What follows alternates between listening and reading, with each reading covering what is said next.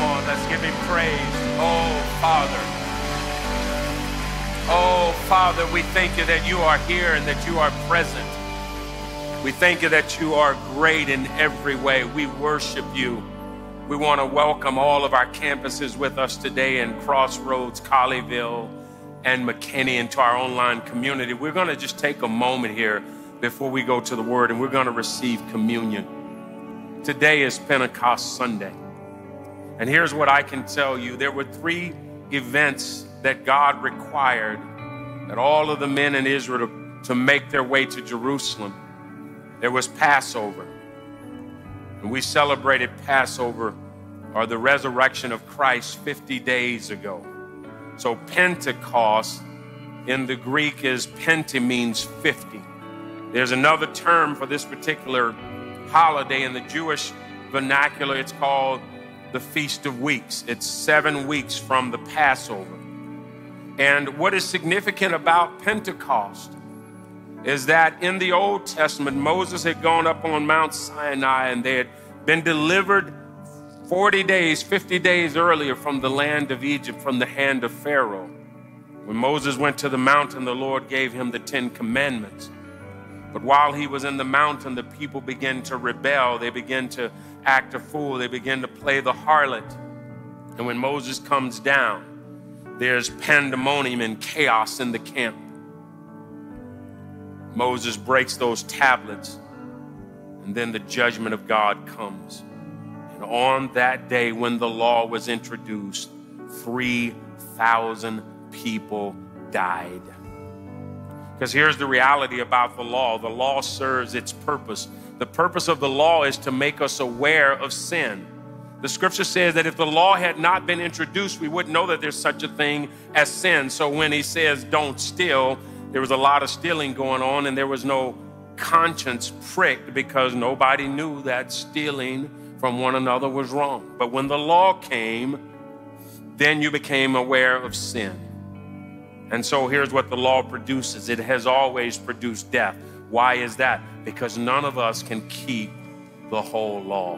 None of us can keep the whole law.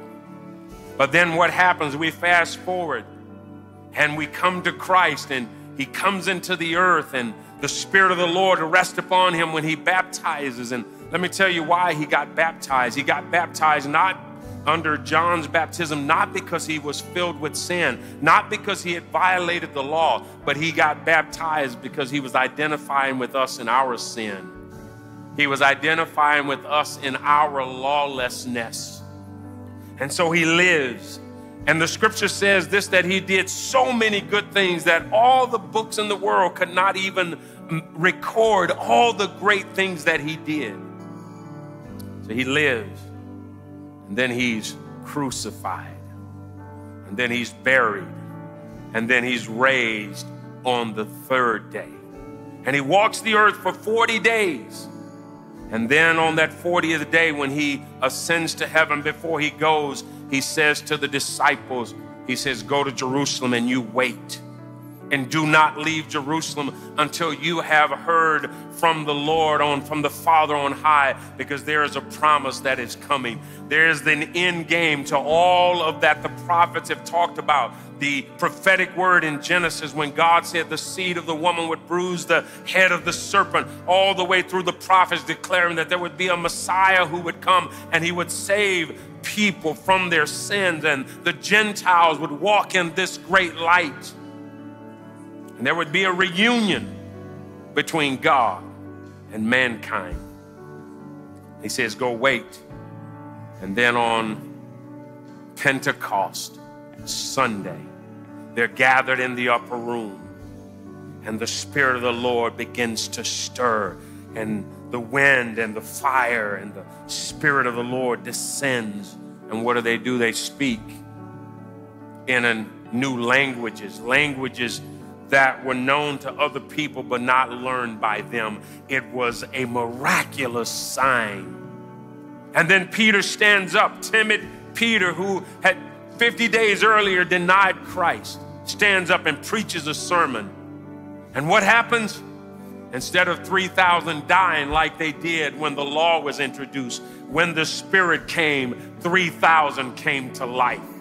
3,000 came to life. Because what does the Spirit of the Lord do? The Spirit of the Lord, what does He do? He brings life. And wherever the Spirit of the Lord is, there is liberty. Wherever the Spirit of the Lord is, there is healing. Wherever the Spirit of the Lord is, there is victory. Wherever the Spirit of the Lord is, there is freedom. Wherever the Spirit of the Lord is, there is hope.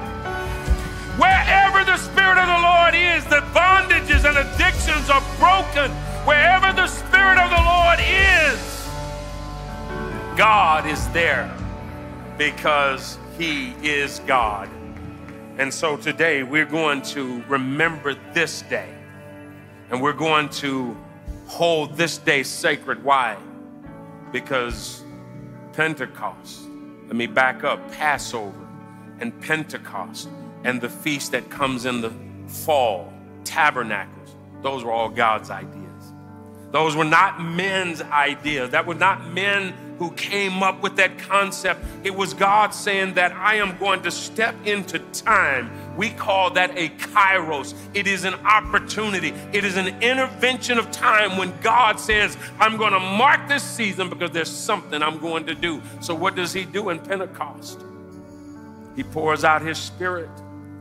And what happens? Pentecost is representative of the first harvest. So here's what I want to encourage you to do. I want you to believe that if you joined us in that 21 days of prayer and fasting back in January, you were putting seed in the ground. So now I declare today that that seed begins to bring forth the first harvest. I declare today that for those seeds you put in the ground for that lost loved one, that the Spirit of the Lord is moving right now, and somebody is hearing the voice of the Lord right now, and they're coming home today. Today somebody is laying in the pig pen, and today they are coming to life. They are coming to their senses, and they're saying, I'm going home. I'm coming back to the house of God. Somebody's listening to me right now, and the Spirit of the Lord is upon you, and He's drawing you, and He's saying, come home, come home, come home. It's time now to turn and come home. So you put seed in the ground back in January for that situation on your job. And I believe this, that new markets are opening right now. I believe that new territory is opening right now. I believe that businesses and relationships that you developed 4, 5, 10 years ago that didn't bear any fruit, I declare right now that they begin to bear fruit. The phone call comes this week. And they say to you, remember we talked several years ago about that project. I'm ready to do business right now. Some of you have trouble with people on your job. I'm telling you that God is turning your heart, and you're getting ready to lead them to the Lord because you've been patient with them, that you've shown them love when they've shown you hate. I'm telling you, the seeds we put in the ground back in January, the harvest is coming right now.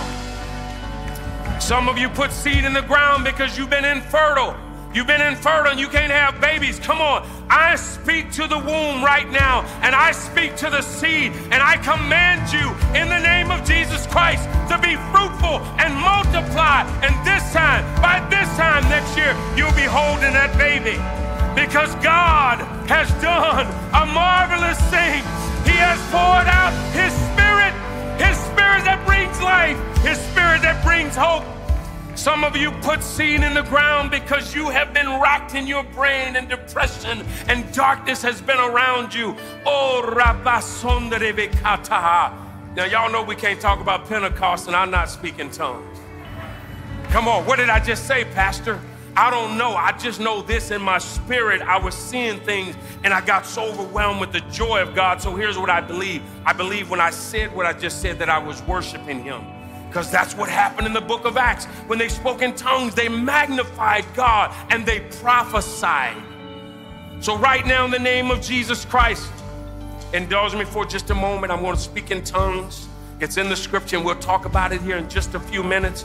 But if you pray in the Spirit, you have a prayer language that God has given you. You don't have to shout, and you don't have to run. You don't have to go crazy. But I want you to just begin to just pray in the Spirit right now. Right there in every campus, right there in Colleyville, Crossroads, in the online community. Come on, just begin to give God praise in your heavenly language. Oh God, we praise you. We magnify you. Father, we thank you that your spirit is here, that God, you poured yourself out and you've given us a language, God, to speak, Lord God, your will, to speak your purpose. And today, God, let the harvest come up right now. In the name of Jesus. What is the harvest? What is the seed that you've sown in the past? Because Pentecost was the beginning, the giving of thanks for the initial harvest of the crop that was planted earlier this year. Oh, there's some of you whose hearts are broken because you've lost loved ones and your world is reeling right now, and it seems as if you can't put two thoughts together. And it's hard to put one foot in front of the other. You feel so lost. You feel so disconnected. I'm here today to tell you that the Holy Spirit is going to surround you, and he's going to cover you, and he's going to give you a big hug, and he's going to cover you like a finely tailored garment. So come on, just receive the love of God right now. Receive the comfort of the Holy Spirit. Receive the comfort of the Holy Spirit. Receive the comfort of the Holy Spirit. We thank you, Lord. And the reason why we're celebrating Pentecost is because of Christ. Jesus said the Holy Spirit is he's a spirit of truth. He's going to lead you into all truth. And he's going to tell you, and he's going to remind you of the things I said. And he's going to show you things to come. Jesus said, I have to go. If I don't go, the Holy Spirit can't come. The terms he used in the King James Version is expedient. It's necessary. It's of utmost importance that I leave. So here's what I'm going to tell you. The Holy Spirit is not an it. The Holy Spirit is God. And let me tell you what he helps us do. He helps us commune and fellowship.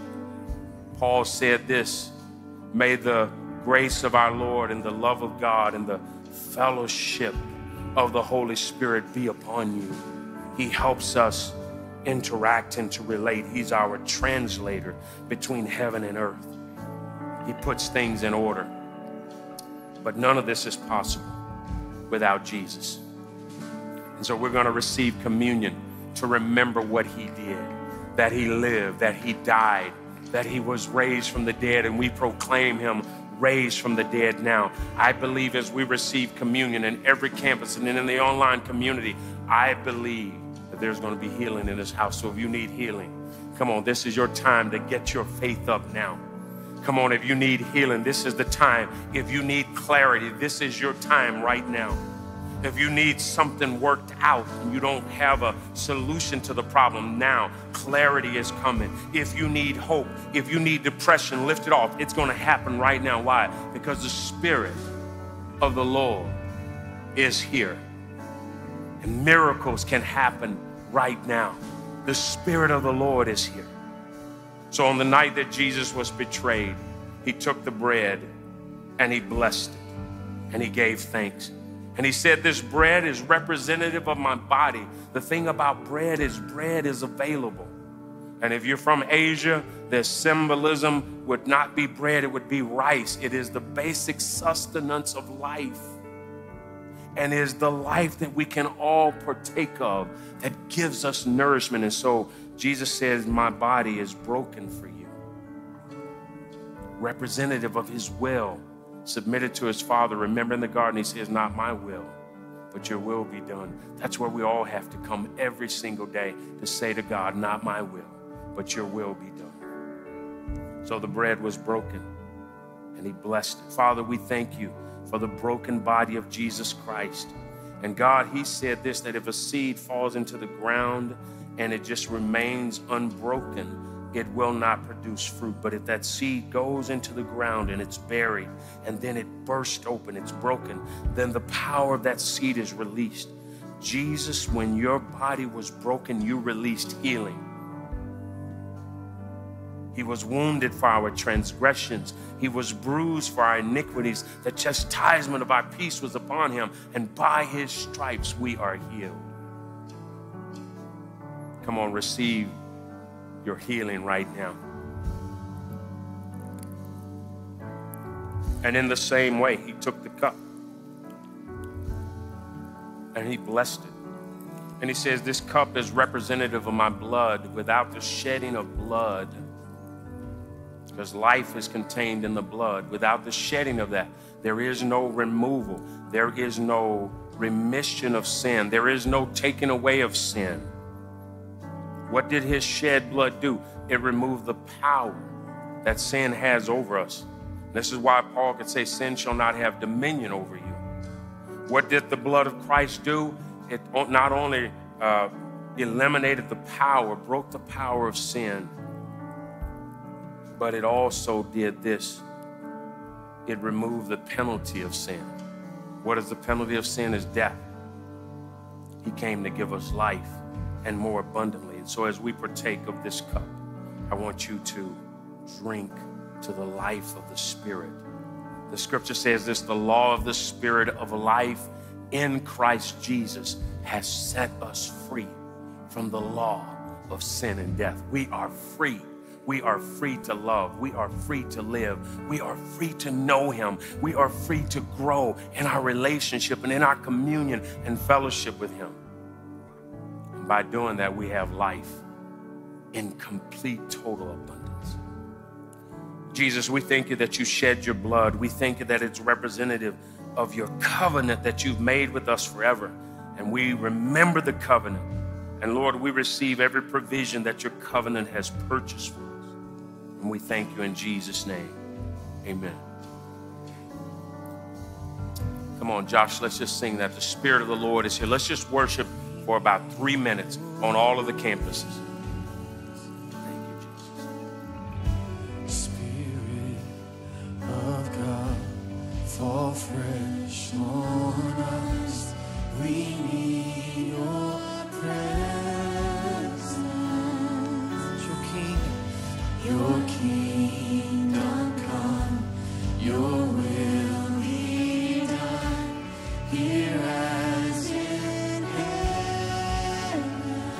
Holy Spirit, Spirit of God, fall fresh on us.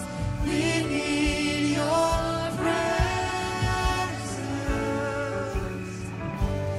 Your kingdom come, your will be done, here as in heaven. Holy Spirit, Spirit of God, fall fresh on us. We need your presence. Your kingdom come, your will be done, here as in heaven. A miracle can happen now,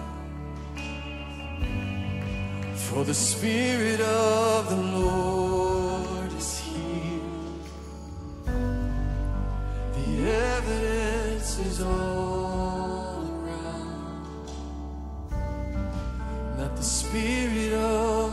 Come on, just once more. Declare that. Get your faith up today. A miracle can happen.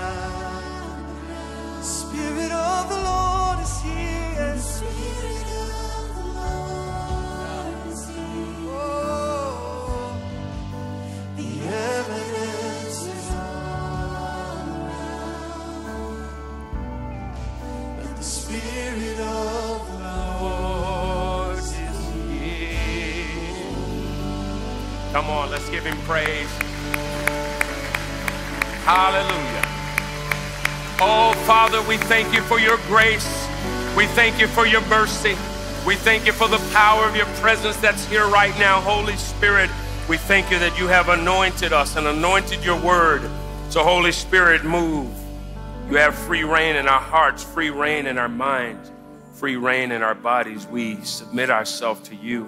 And Holy Spirit, we thank you that you're doing a great work. In Jesus' name, amen. Amen. God bless you all. Come on. He's awesome. You may be seated. We've been in the book of Acts since just after Easter, and we've been looking at the work of the Holy Spirit. And one of the things that I want us to do, if you have your Bible or your electronic device, let's turn to Acts, the 19th chapter. I'm going to be very quick here because the Spirit of the Lord has done his work and he's moving even right now. I want you to keep your expectancy up. You know, God moves. The scripture says that those that come to God must first believe that he is and that he is a rewarder of those who diligently seek him. So God moves when a demand is placed on him. The woman who had the issue of blood had this issue for 12 years. Jesus walking through the crowd, and at the end of the experience as recorded in the scripture, she presses through the crowd. She presses through her own mental incapabilities. She presses through all of the cultural things that says she shouldn't even be there. But what does she do? She makes a demand on the anointing of God. She touches the hem of Jesus' garment and she gets healed. Come on, I want you to keep your expectancy up in Carrollton, in Crossroads, in McKinney, in Colleyville. Acts the 19th chapter, and it happened while Apollos was at Corinth that Paul, having passed through the upper regions, came to Ephesus. And finding some disciples, he said to them, "Did you receive the Holy Spirit when you believed?" So they said to him, "We have not so much as heard whether there is a Holy Spirit." And he said to them, "Into what then were you baptized?" So they said, "Into John's baptism." And then Paul said, "John indeed baptized with a baptism of repentance, saying to the people that they should believe on him who would come after him, that is, on Christ Jesus." And when they heard this, they were baptized in the name of the Lord Jesus. And when Paul had laid hands on them, the Holy Spirit came upon them, and they spoke with tongues and prophesied. Now the men were about 12 in all. So here's what's going on. This is Paul's third missionary journey, and his goal as he's on these missionary trips is to strengthen the church and to put things in order where their people were out of line with doctrine or didn't have full understanding. He had the revelation. He's writing these letters. He's putting things in order. He's putting leaders in place. And then this encounter that we see in Acts 19 is about 20 years after Acts 2. 20 years after Acts 2.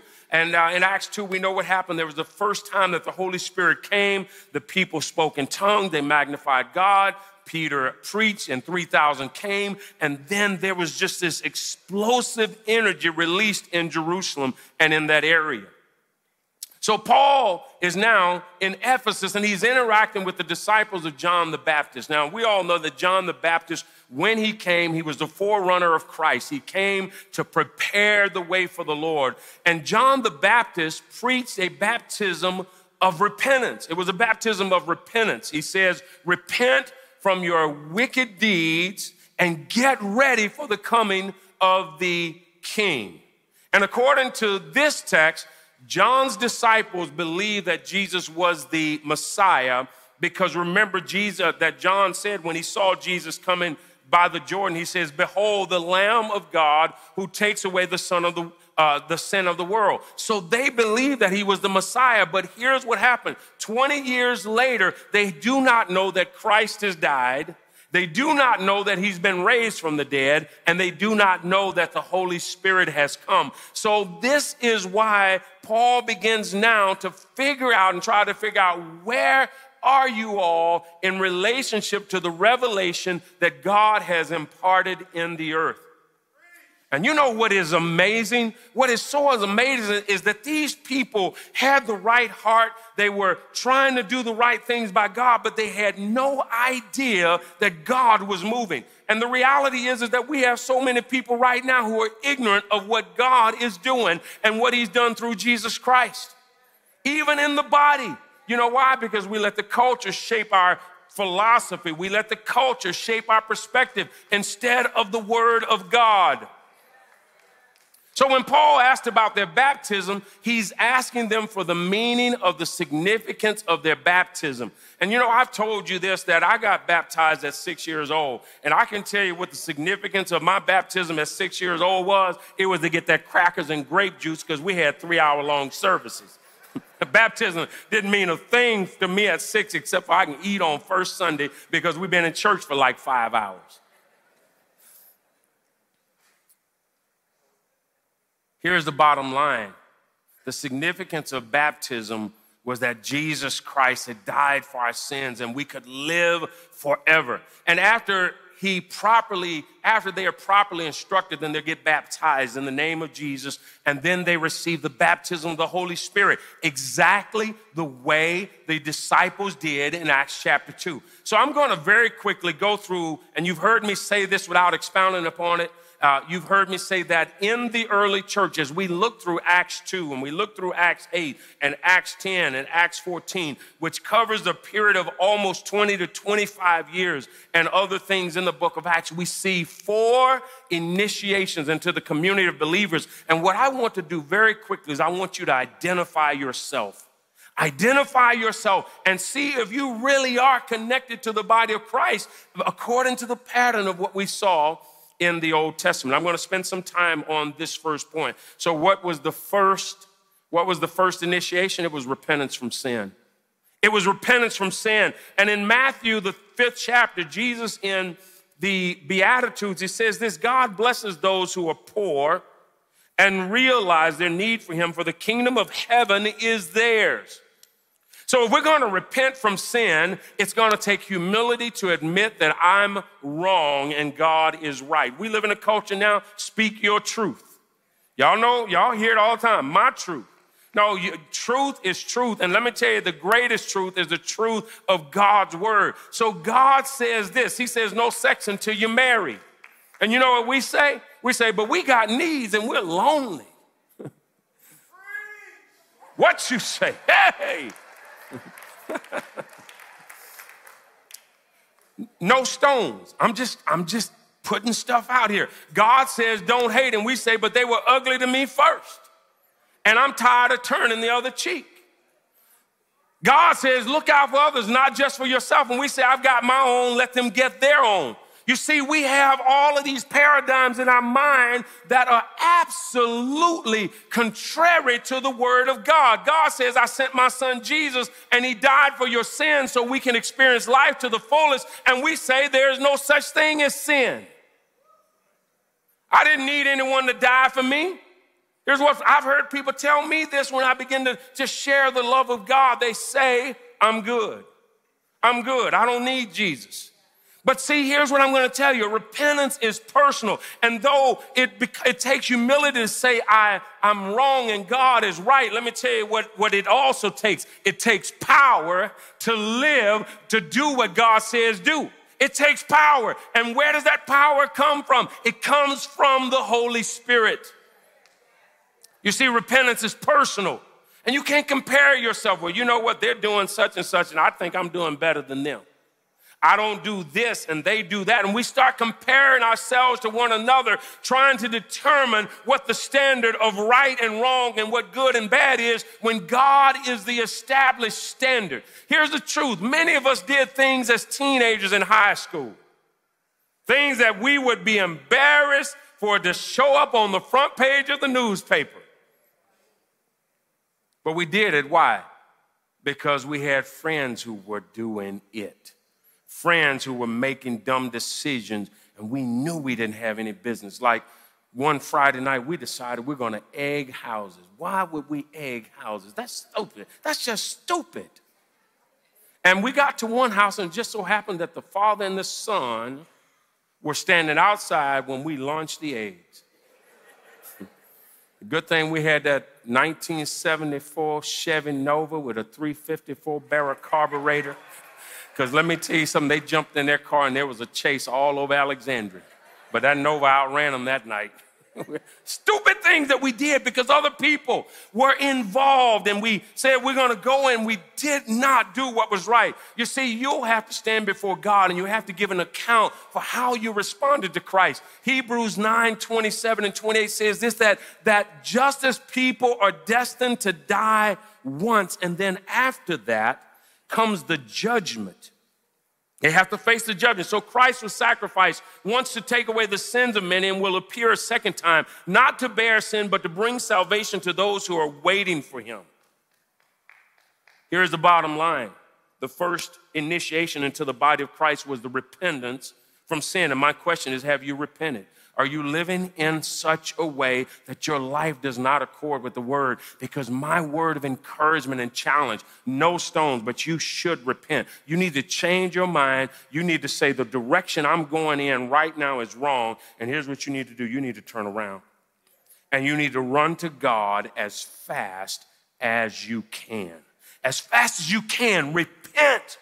This is what Jesus declared when he came. He said, repent, for the kingdom of heaven is at hand. There's a new system. There's a new order. There's a new sheriff in town. Come under my authority. Come under my lordship. And I'm going to give you life and life in abundance. So repent. That was the first thing that they did to come into the kingdom of God. The second thing that they did when they came and became a part, initiated into the community of believers, was the acceptance of Jesus as Lord. The acceptance of Jesus as Lord. Now, our mission here at Covenant Church is to be fully surrendered followers of Christ. That's our mission, is to be fully surrendered followers of Christ. So what does that mean? It means that our will is completely and totally submitted to Christ. It means that our belief, our values, our actions are viewed from the perspective of God's word, and where there is a conflict between what I've learned, what I've known, what I was taught, and God's word, then God's word is the final authority. So in other words, I make my life line up with God's word. I don't make God's word line up with my life. Come on, as a church, this is the way things were in the beginning, in the first church. They repented of their sins, and then they acknowledged Jesus Christ as a Lord. So when we talk about becoming fully developed, fully surrendered followers of Christ, our mission is this. What is it? Know God, find freedom, discover your purpose so that you can make a difference. What does that look like practically? I'm going to give you 4 things that we use as a measuring tool as to how we know that you're moving to that place of being fully surrendered. Here's the first one, that you connect to a small group. If you're going to be a part of the Covenant Church organization, here's what I'm going to challenge you. Everybody needs to be in a small group. Everybody needs to be talking to Roger in small groups. How'd y'all like that commercial? That was pretty cool, right? Here's the second thing. You serve on a dream team. These are the practical expressions. Now, does that indicate that something is at work in your heart? We'll talk about it in just a moment. We need to attend services consistently. And we need to tithe. So here's what you can say right now. Are you doing all 4 of those? If you are, then you are being a fully surrendered follower of Christ. Now, I've got some news for you. We've got work to do. Because as we look at the number of people who are in circulation here at Covenant, guess what we found out? That fully surrendered category, in a small group, on a dream team, attending church on a regular basis, whether it's online or in person, and tithing, that number is significantly lower than you would even imagine. You're saying, Pastor, what is the number? How many fully surrendered do we have? I'm not going to even tell you, because the only question you need to be asking is, am I in that number? And if you're not in that number, you got work to do. Now, let's just talk about that. Here's the bottom line. Being fully surrendered, a fully surrendered follower of Christ, we can check the boxes. It's easy to check the box. I'm in a small group. I'm on a dream team. I tithe. I attend church regularly. But we don't want you just checking the box, because to be fully surrendered is to have a heart and a love for Christ. Being in a small group, being on a dream team, tithing, attending church regularly, all of those are just byproducts of the transformed heart that has fallen in love with God and is willing to do what God has called us to do. You see, the Pharisees checked all the boxes. They knew the word inside out. They gave money to help the poor. They attended church daily.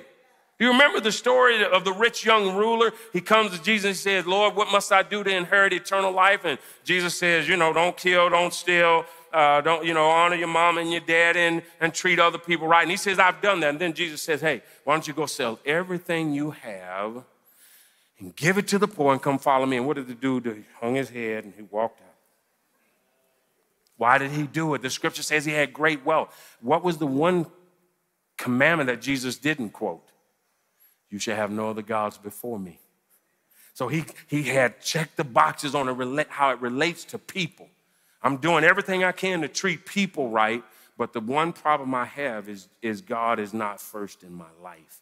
This is where we want you to come. So they became fully surrendered to Christ. They accepted Jesus as Lord. Here's the third initiation. It's water baptism. What is water baptism? It is the public profession and acknowledgement that you've changed allegiances from the kingdom of darkness into the kingdom of light. It is an emblem of burial and cleansing. The old life is being buried, and the new life is the result of being raised from the dead. Jesus himself ordained baptism in Matthew, the 28th chapter, verse 18. He gives us the Great Commission, go into all the world, preach the gospel, and make disciples. And I've given you authority in heaven and earth. And here's what I want you to do. I want you to make disciples of all the nations and baptize them in the name of the Father, the Son, and the Holy Spirit. What does baptism do? It unites us with Christ in his death and his resurrection. His death, his burial, and his resurrection. Now, some of you all were sprinkled when you were little because you were in denominations where they sprinkled you. And you know what? Here's the bottom line. In the Greek, the word for baptism in the Greek is baptizo, and it means to be immersed. It means to be identified with Christ. So let me ask you this question. Was Christ buried? Was he put halfway in the tomb, kind of left hanging out? Oh, man, we got a problem here. The stone, it won't close because Jesus is like halfway in.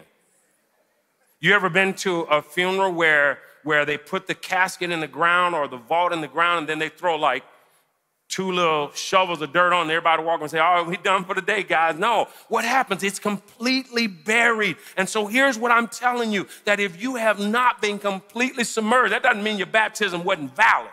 I'm just telling you need to do like I did at 21 years old when I came to Covenant Church, or 22 years old. I began to say, man, baptism didn't mean a thing to me. I was baptized in the bayou, and that water was cold too.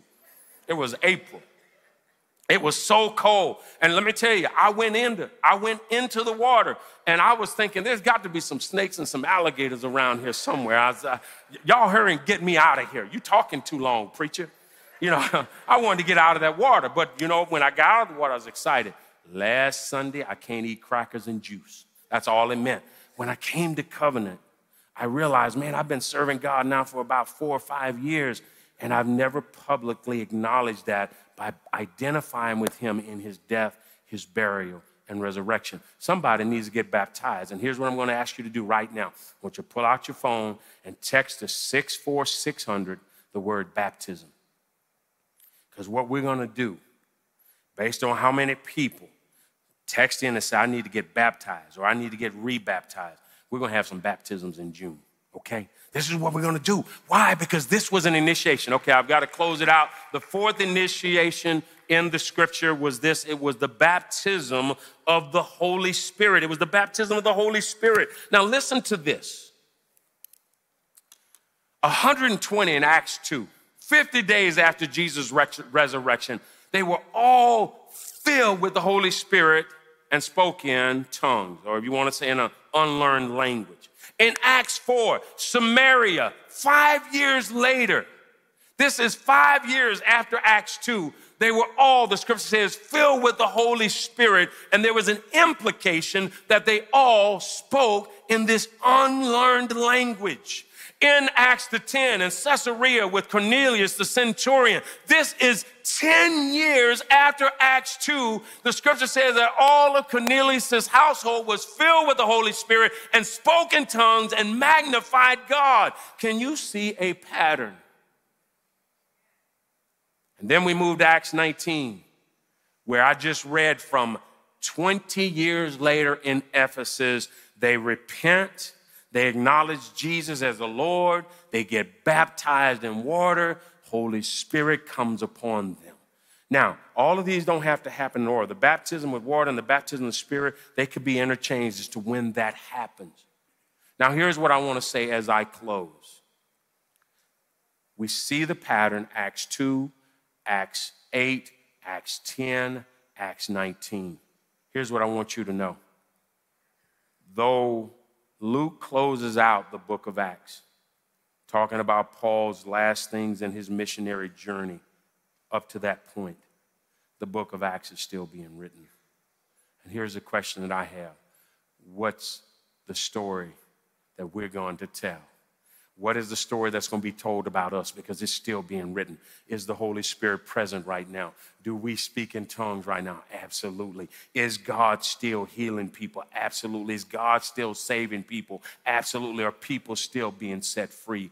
Absolutely. Absolutely.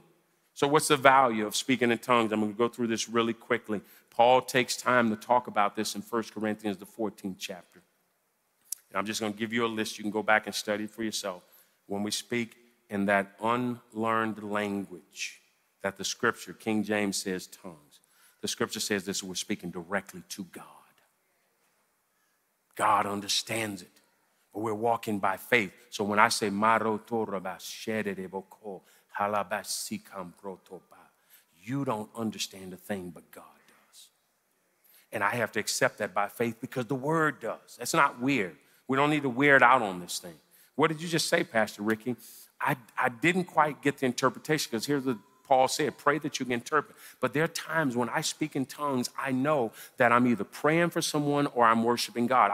In my heart, I just know which one it is. I might not know what I'm saying. Here's what it also says in 1 Corinthians 14. It says that when I speak in unknown language, I'm speaking to God. The second thing it says that I'm declaring the divine mysteries of God. The word mysteries in the Greek is the will of God. So anything that I'm saying right now, I'm declaring the will of God. This is why I literally pray in my unknown language more than I pray in English. You know why? Because my mind, there's so many thank you, Jesus, and there's so many other things that you can say, and then you just run out of things until you start getting repetitious in your prayer. But when I'm praying, and this is the third point, it says when we pray in an unknown tongue, it says our spirit is praying. Our mind is not understanding. Our mind is not fruitful. So guess what? Our spirit has limited capacity. Why? Because it's spiritual. So I can marutorabesha berakura alamaso brokope hiparoko tana meshata namako. I can do that for hours. Hours. But here's another thing that the word says, that when we prayed in that unknown language, that we are building ourselves up. It's like if we could see ourselves as a lithium battery. You know, lithium batteries have to be recharged, right? Where every time, when I'm praying in the spirit, then guess what I'm doing? I'm being plugged into the power source. And I can tell you at 18 years old, I was saying to myself, I want to be plugged into a power source because I want to live holy. I want to live right for God. I want to be an example to other people. And when they look at Ricky Texada, I want to say, there's a real Christian. And I recognized at 18, I cannot do this without power. And so I was hungry. And I said, God, whatever you have for me that is going to help me live this Christian life, to say no to temptation and testing and sin, and to eventually grow to a place where sin doesn't have reign over me. I want the power. Paul said this, so what do? He says we pray in the spirit. And we pray and understand. God, I just thank you for blessing your people today. I thank you, God, that your people are whole. They're anointed. They're free, God. He says, what am I going to do? He says, we sing in the spirit.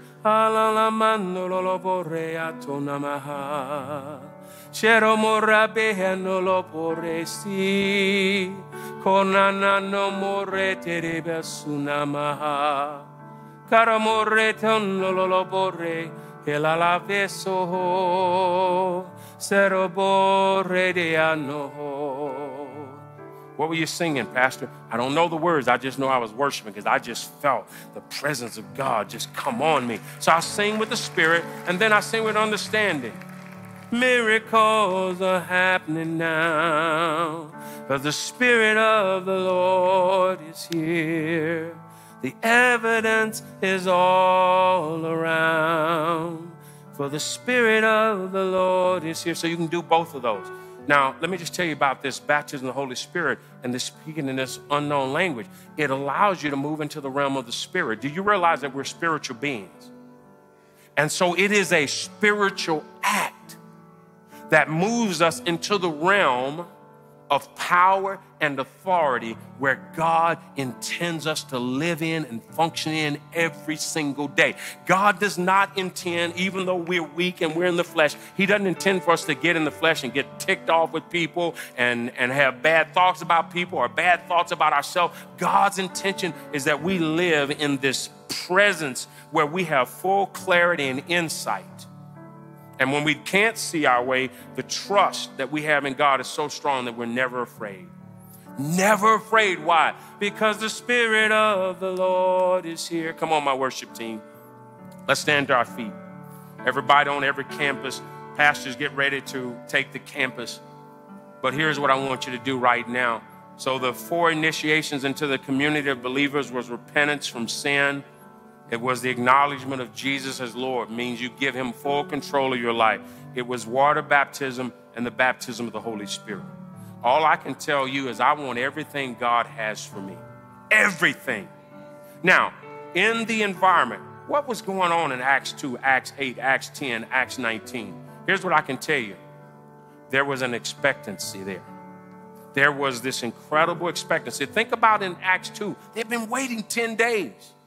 They had been praying together for 10 days. And so there was this atmosphere was charged. What about in Samaria? The gospel had been preached. They invited Christ into their heart. So Peter and John say, man, we need to go to Samaria.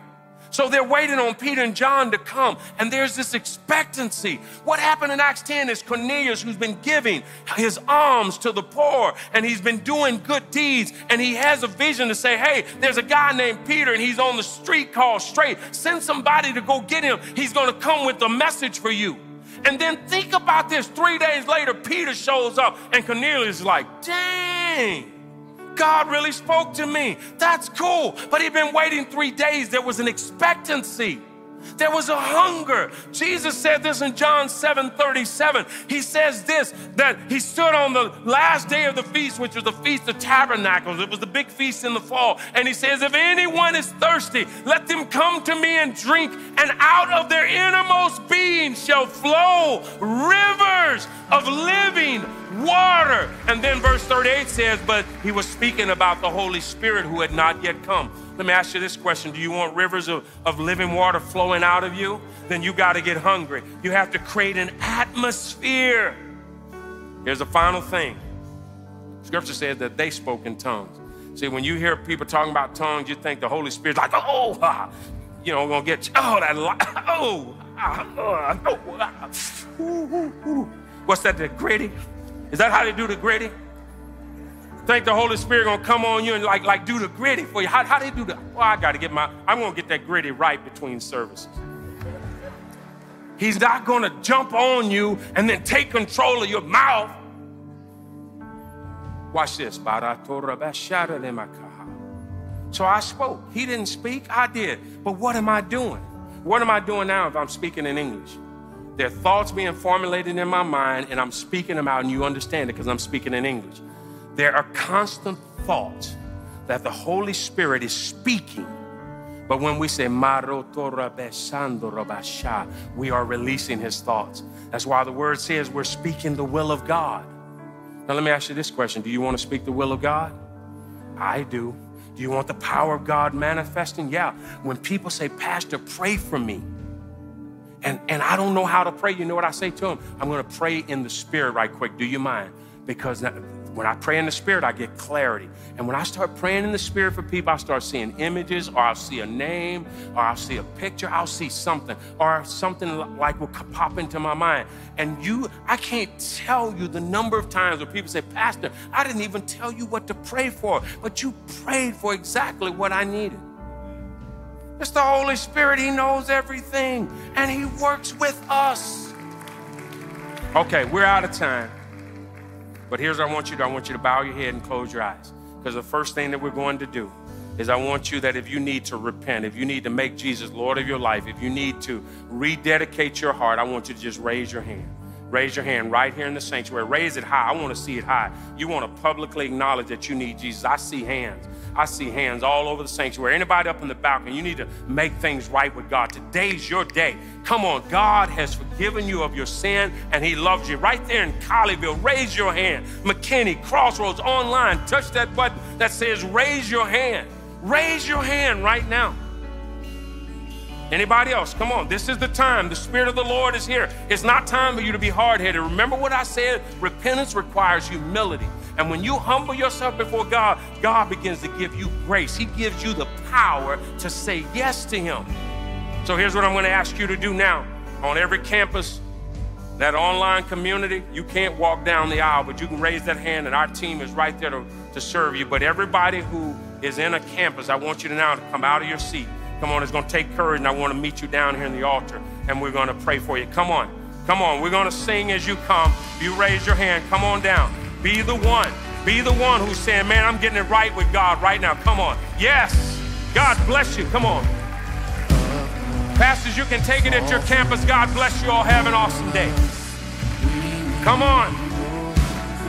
Let's sing. Come on. Come into the King. Come on. Let's give him a hand. Let's celebrate this. Your will be done here as in heaven. Spirit of God, fall fresh on us.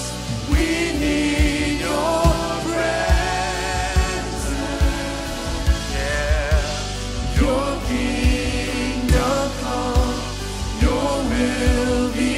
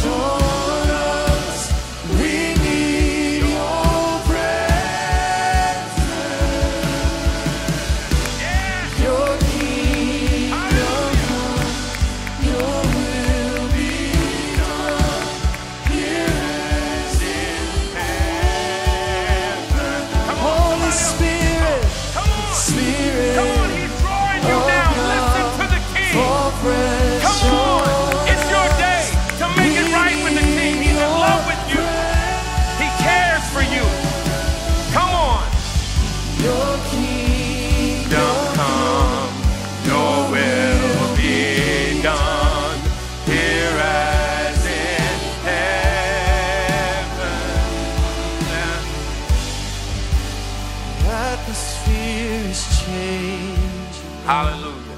Thank you, Lord. Thank you, Lord. I am so excited for you all. Do y'all see all these young people that are up here? Thank you. The Spirit of the Lord is for you. God is for you. Today is the day of new beginnings. God loves you. I don't care how bad you think you've messed up. You've never messed up bad enough for God to say, get out of here. Let me tell you, I want you to never forget this image. When you come to God, he's like this. Come. He's always like this. He's never like this. And he's never like this. He'll never turn his back on you. He's with you forever, wherever you go. Let me tell you, depression cannot have you. Depression can't have you. No, no, depression can't have you. In the name of Jesus Christ, we break off every spirit of depression. You leave her alone and go in the name of Jesus Christ. Father, let the joy of the Lord be her strength. The joy of the Lord is your strength. The joy of the Lord is your strength. Come on, girl, lift your hand and just begin to give him praise. Just give him praise right now. Open your mouth. Come on, somebody give him praise right now. Give him praise. Open your mouth. Our words create an atmosphere. Depression can't have you. Depression can't have you. Depression can't have you. Depression can't have you. Depression can't have you. You belong to the King. You belong to him. You belong to him. You belong to the King. You belong to him.